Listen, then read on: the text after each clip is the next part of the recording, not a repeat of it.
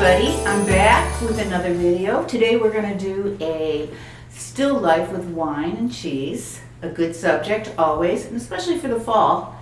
And you can see today I'm going to work on a 20 by 20 canvas, and this is painted with my red, which is like a cadmium red. I think it's medium or it could be light. It's just it says on the tube it's a student grade paint, but it's a cadmium red.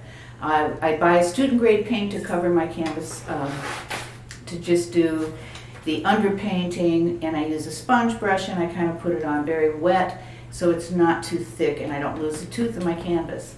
This is a photograph of a little still life that I set up. Can you see that, Jane? I set the still life up in at my house, and this is what I'm going to paint today. And you know, you can change things around, but I encourage everyone to set up your own still life. And it's not easy because, you know, just to get those the arrangement just the way you want it, or to make things look right, they have to overlap, or you know, you have to have something tall and something on the bottom, and you don't want to paint your still life all your objects too close to the bottom of your canvas. So you don't want to, I want to fill the canvas with my image, but I don't want to have everything sitting at the bottom. There's got to be room for a table. So here we go. We're going to start painting, and thanks for joining me. And again, if you want to buy a full hour's lesson, you can go to my website, janeslifkagallery.com, and go to the shop page, and we have 10 classes available right now. Thank you. I'm ready to start. I'm going to dip into my Hooker's Green Deep, which is almost black, really dark, and a little bit of alizarin crimson, which will make my paint very black almost looking, but it's not actually black, but it's a very deep green. And I'm going to start just by drawing this. Now if you can see the picture, I don't like this is just some eucalyptus in there, but I'm going to make hydrangeas in there because that's my go-to flower. And I'm just going to kind of just quickly sketch in. This is a big pitcher I bought at an art show, some ceramic, nice pottery. And I'm going to suggest that these are going to be hydrangeas, and to start off, I need to know where they're going to be. So this is the design part, and I make them black, and I know they're not going to be black, but this is just directing me, or you know, letting me design where they're going to be, and they're the base of. You'll see what I'm going to do. I like to fill my canvas when I do in a still life. I like to fill the whole canvas with my image. I don't like little still lifes that are kind of lost. Then you gotta worry about the background a lot. And this one we don't. I'm going to draw next. I'm just going to put, like, maybe there's a block of cheese right here on a plate.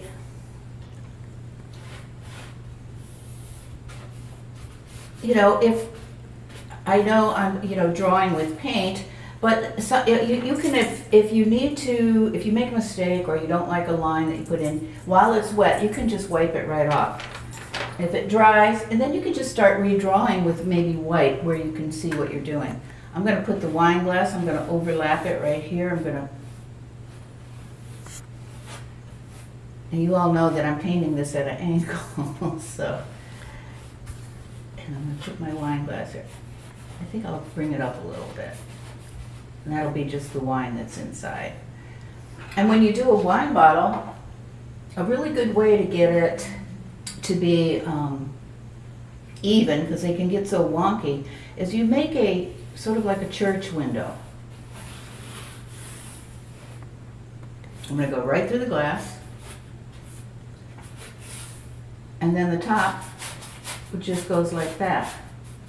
So it's a little bit more even that way. I'm going to put a piece of fruit right here, maybe a pear.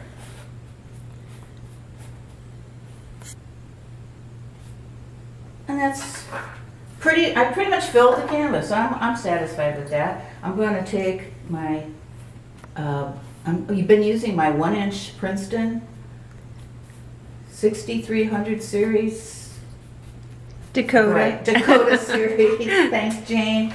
And I love this brush. It's magic. Notice I have there's no tangents, and a tangent is when two shapes share the same line. And we don't want that to happen. So this glass is overlapping both of these. This is overlapping this. And this might be a little bit of a tangent right here. I'll stick this little cutting board. I'm just going to have it go right in front of that pear. The next thing I do is I'm going to rinse all that dark paint off my brush, and I'm going to dip into some pure white, and I'm going to go right into where my flowers are. They're going to be wet right now. And I'm picking up a little bit of that Hooker's green underneath. I'm going to let it dry. This is just the first step of doing these flowers. This paint's going to soak in, probably turn gray, but that's just the first step. See, leaving that black or dark green underneath, I call it black, but it's gives it depth. It gives the flowers depth already. Unless, if I just started off with this white, it would be a little bit monotonous, and the flowers would not have depth. I'm going to show my light, which is coming. I'm just going to make it coming from the left side. The photograph that I'm using, it has it coming from the right side, the light. So, all right, changed my mind. We're going to do the right side. And I'm just going to go, because that'll confuse you if you look at the photograph.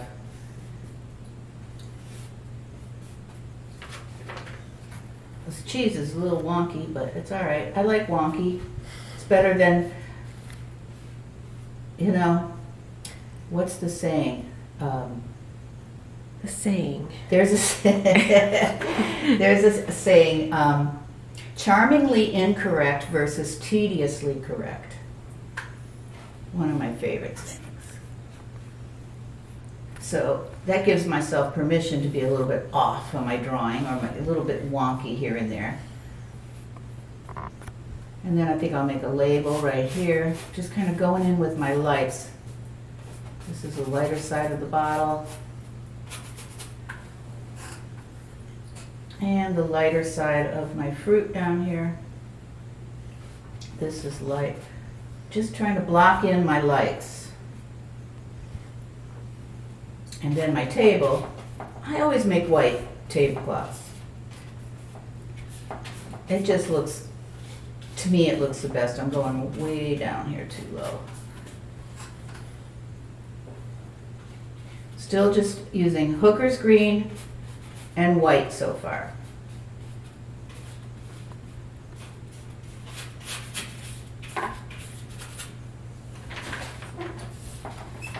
So, the next color that I like to use is this beautiful shadow color, and I dip, and I don't make pools of color. I don't make puddles of color. And I dip into maybe some purple, brilliant purple, some light blue violet, some light blue, which is like a robin's egg blue, and then maybe a little bit of Naples yellow. All that glop is on my brush, and it's going to come out together at this, just come out in little streaks, and it's a beautiful combination. And I'm making the shadow side of my picture.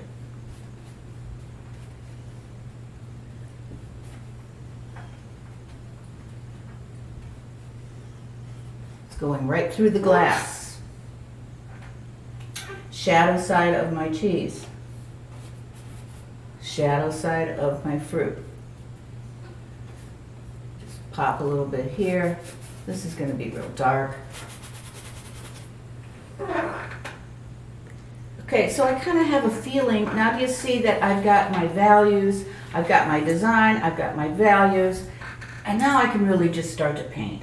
I got a lot of these issues worked out, and now it's just kind of fun to go in and start defining things and explaining things a little bit more.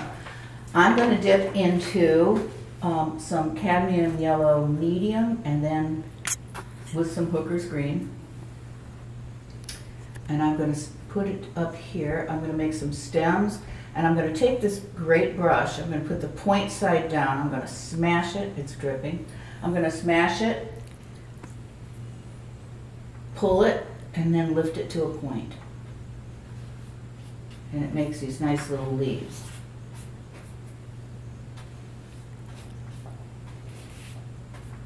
See all those drips? And I don't stress about things like that because it's early in the painting. I can fix it. If I'm demonstrating in front of a live audience or my classes, everybody freaks out when they see the drips. But, you know, sometimes they're there for a reason. All of a sudden, I don't know. Maybe, I always call it the painting angels. That painting angel behind your shoulder is saying, you need a vertical right there, and it'll drip. So I'm going to cover it with just a little bit of white here just so I don't lose my flower. Now it's dripping some more. I paint with a lot of paint and a lot of water.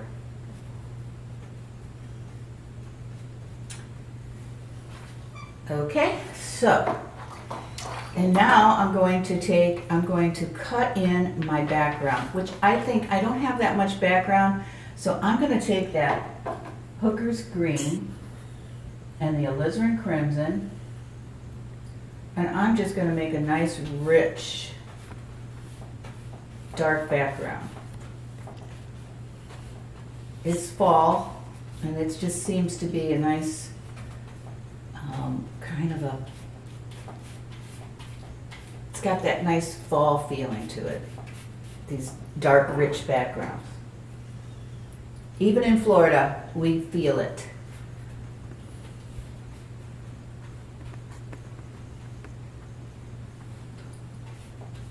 So gonna keep going.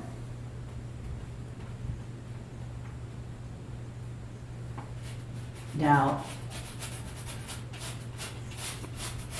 I know my bottle is going, I'm still working out my bottle is going to be a dark bottle, which is going to get kind of lost against the background, so I'll have to figure something out.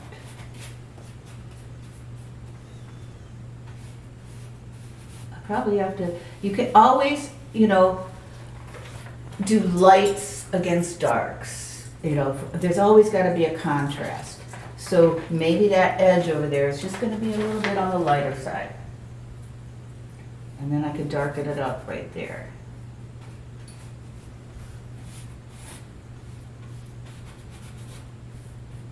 Now, if the light's coming this way, this guy is going to be casting a shadow. There it is. There's going to be shadow here. I don't have much room for shadows, so I'm not real worried about it. It's coming together, I think. And, you know, when I'm doing these acrylics, I've got to let it dry at some point. When the whole canvas is wet, you stop, you let it dry. You could take it out in the sun, which we don't have today, it's raining. But use a hairdryer or just give it some time and let it completely dry before you go back in and make it pop. I'm putting some red wine in this glass.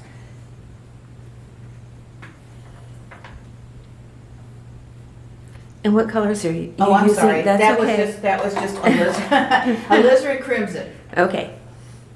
And I'm going to go to a smaller brush right now, and you know, it looks almost like a watercolor. It's so wet, and it's just so, I love it. I mean, I don't love just this painting, but I love this process of just manipulating the paint, and you can't do it unless you put enough paint on your palette. I think the #1 issue I have with students is when I go around the room when they're painting, I look at what they're painting with, and it's just these little teeny smidges of paint, and they're not enjoying the process of slapping it on. And I know it's expensive, but it'll be so worth it.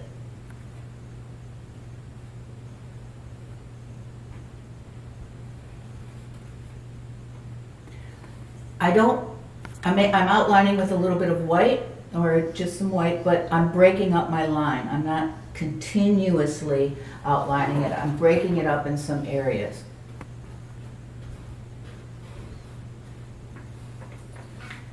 The lighter part of any liquid in a glass is always, I mean, the top part is always a little bit lighter. Is that Naples yellow you're mixing? You know, I just picked up some stuff. Okay. It's a little bit of white with some, Naples yellow in there, but I'm not sure if I'm gonna leave it this way. I always kind of have a issue with trying to figure out the right colors to use for the top of my red wine. So I'll worry about that later. I'm gonna get some more alizarin crimson and I'm gonna, see, it's just wet. If you paint over wet paint, it's not gonna do anything except smear together.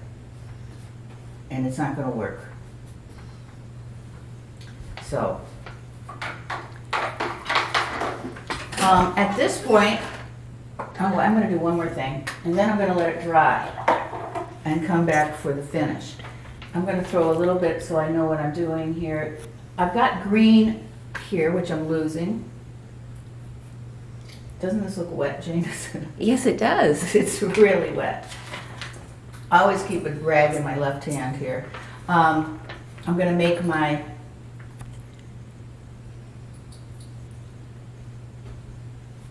little pear right here. Just kind of so I know where the green is. It's gonna match the green in these leaves. This really needs to dry, but it's gonna work. And this guy's floating up here, but he will, to make your object not look like it's floating, you always make it very dark underneath. And that's just the hooker's green. okay. And the green for the pear was It's hooker's green with cad yellow. Okay. The same I used in these leaves, which I seem to have lost, but they'll come back. My paint is just very wet today, but I think this is going to work. This is going to be popped out with some Naples yellow after it dries, and the flowers are going to pop out beautifully, very white. And I probably will redo my leaves again. These will be great under leaves or leaves in the background a little bit. So they're going to work. Everything's going to work because I'm going to make it work. So I'll be back when it's dry. Okay, I'm back, and this is totally dry. We let time lapse, and I hit it with a hair dryer, and so it's pretty dry, and that will make everything that I put on seem really fresh. So let's go back in and start with our flowers. And I'm just, look how that just, because it's dry. If that had been wet, that would have just smeared right in. it just pops. Yep, I'm pretty excited. I'm hitting one side of the flower. You know, I'm so used to putting my my light source coming from the left. I was doing that again. But it doesn't matter. Those flowers could have been bent in that direction.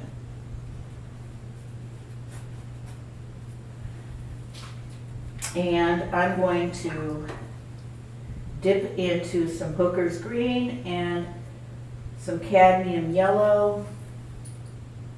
And you know, I need it to be brighter. So I'm going to add a little white. And I'm going to do this again to make it stand out. It's still not standing out as much as I want it to.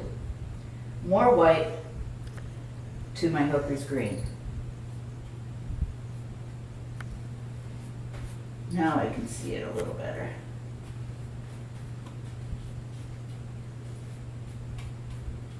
I always like to have my flowers and leaves going off the side of the canvas. I don't want it to look like I was just trying to squeeze everything in.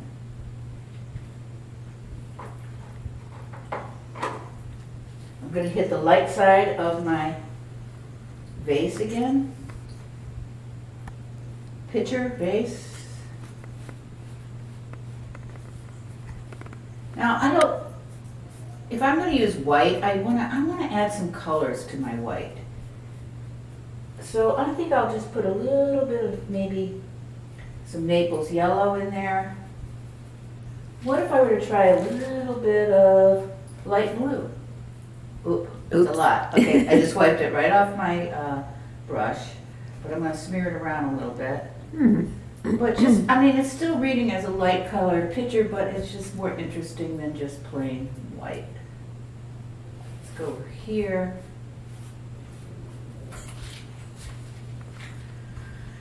You're not getting side of my face in this, are you, Jay?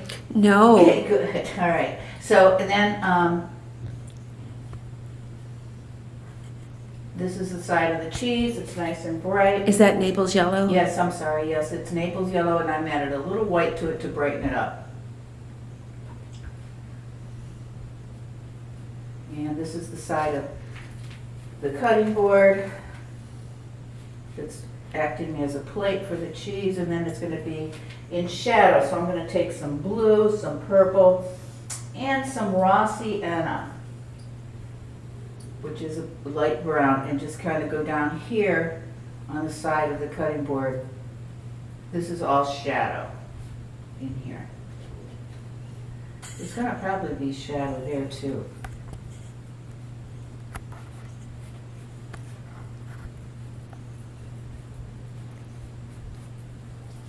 I'm going to I've got my floating pear. We'll fix it. I'm going to add a brighter side. I'm going to hit the yellow with some white and hit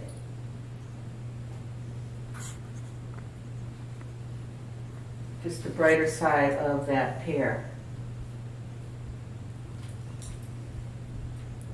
You know, if you're doing this and you're struggling, like with the pear or something, like I almost am, which could be in the future, you can just eliminate it. You know, just kill it if you don't like it. And I might be doing that.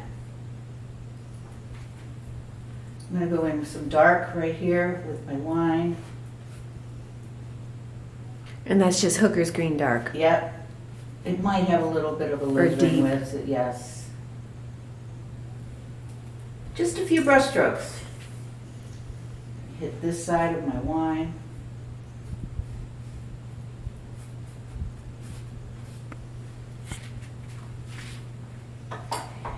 And my flowers, I'm going to take some light green, which is my yellow, a little white, my cadmium yellow, and a little bit of white, and the Hooker's green.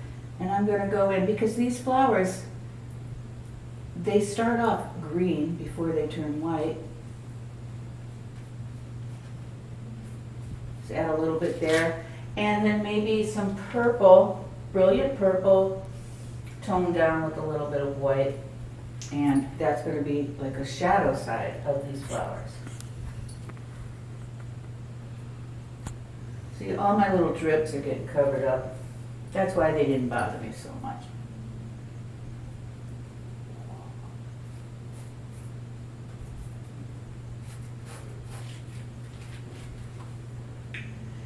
And you know what? I think I'll just show you how easy it is to kill something like a pear. This pear, I don't like its position, so I'm just gonna paint right over it.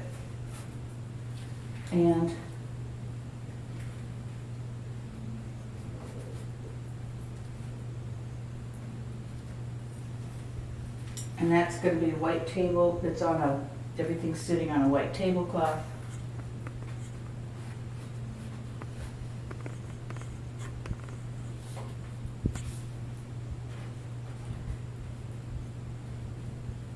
I know this picture might be casting a shadow, so let's put that in.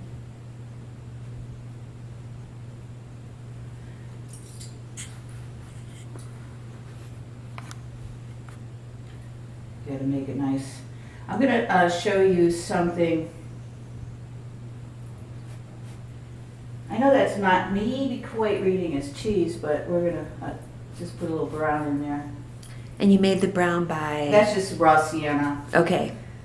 sometimes I'm just like thinking in my brain, what if I were to try this? And I'm not sure it's going to work. And so I'm lightening it up a little bit there with some Naples yellow. This is a little bit, I want this, you just paint right over things to get rid of them. If you're struggling with anything in a painting, it's best just to get rid of it. Even if you really kind of like it, but it doesn't help the painting. I'm just going in with white. I'm going to brighten it up over here where this tablecloth is.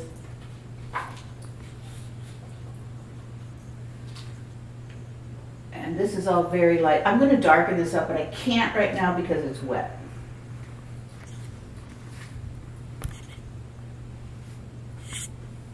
Now, this is really fun. I'm going to go to a smaller brush. We're getting towards the end of this painting. Now I might, you know, at another day come in and just mess around with some really small details. And before I put a wire on the back, I'm going to go back in with a little bit of my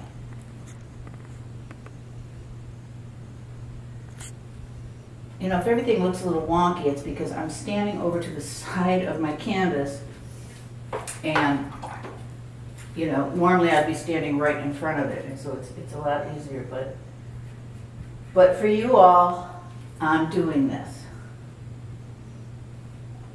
Look at that bright red.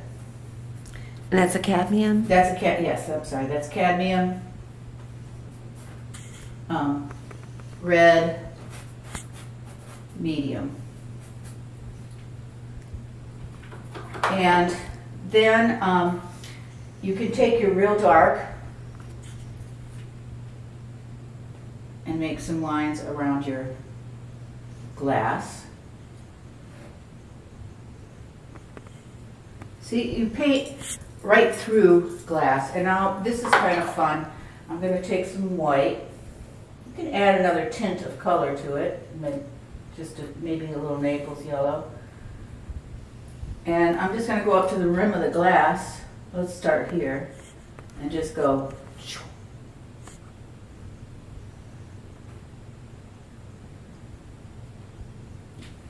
And that's a reflection. I'm going to put some reflections on my wine bottle. And then some reflections, this is at the end, pop.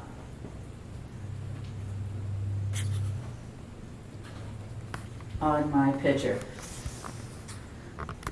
So I'm just about done. Whenever you do a still life, you want to make it really dark where anything is sitting on a surface. And this might be kind of hard to work in this area right here. That's my problem area because it's wet. But this needs to be real dark underneath where it is, where it's sitting on the cutting board. I want this to be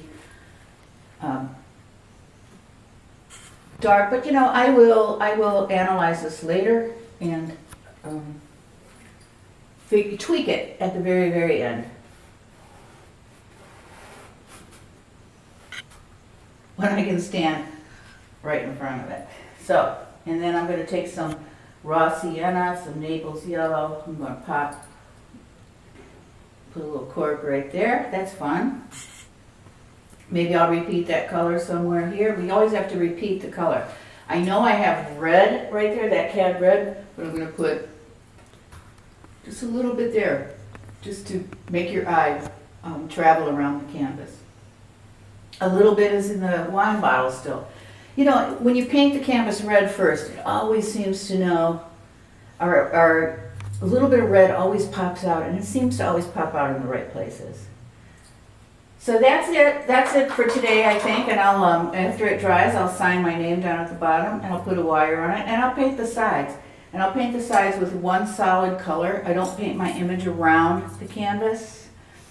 A lot of people like to do that, but a lot of people wrap prints around the side of the canvas. So this will distinguish yours and make it look more original.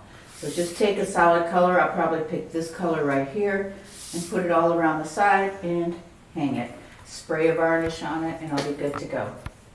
So that's it, and I think I'm just about done. All I'm going to do is sign it. I'm going to paint the sides with a solid color. I'm not going to take the image and wrap it around the edges because a lot of prints are done that way. I'm going to make this look more original and take a solid color, probably that color right there, wrap it, paint it around the sides and put a wire on the back and spray it with any kind of varnish. You can do a satin, you can do a gloss, whatever your choice is. And that was Hooker's green with a little alizarin. Alizarin crimson will Okay. give you that really great dark.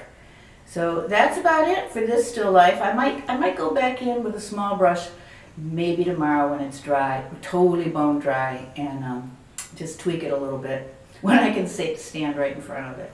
So, all right, thank you, and we'll see you at the next lesson. Bye.